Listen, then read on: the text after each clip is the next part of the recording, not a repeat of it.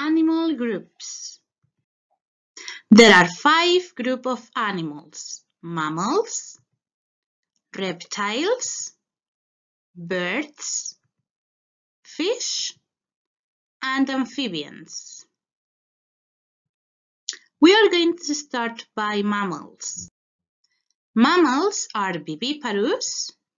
It means that they are born from a mommy's womb.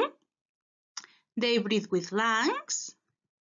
They have fur or hair, and they can be carnivores if they eat animals, herbivores if they eat plants, or omnivores if they eat animals and plants. Some examples of mammals are the elephant, the lion, the goat, the bear, and the dog. Now we are going to see the reptiles. Reptiles are oviparous. It means that they are born from an egg. They breathe with lungs.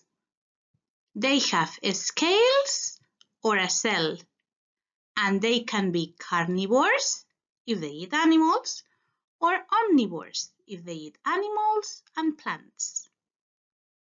Some examples of reptiles are the crocodile, the tortoise, and the snake.